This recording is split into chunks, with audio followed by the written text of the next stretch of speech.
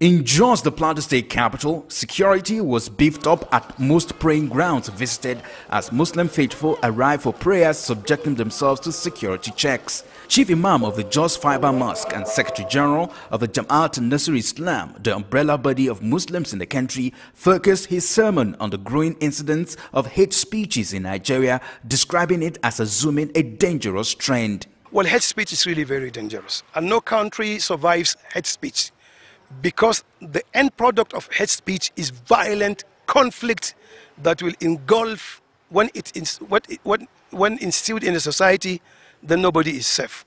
Rwanda is a very good example. With the coming of the social media, it is really stuffy, because it is so stuffy in the social media, the WhatsApp, the Instagram, the Facebook, the text messages, and so on.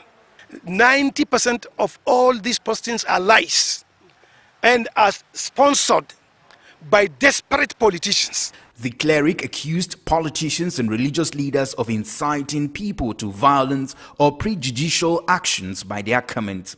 Hate speech, we must avoid it, and that is the only way we can make a headway in this country. Somebody said, don't vote this, don't vote that, and so on. It is unbecoming of a religious leader to incite people, to begin to incite people even right 2 years before the time. All these things, hate speech. If you see them, one of them said, crush them. Somebody said, spit their blood, because he has seen in a vision in the dream that God has asked him to crush the neck of somebody.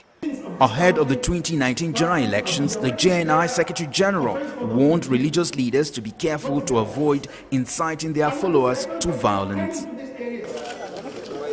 There was the symbolic slaughter of the ram, a major high point of the Eid al-Kabir celebration, which symbolizes the willingness of Prophet Ibrahim to follow Allah's command to sacrifice his son Ishmael.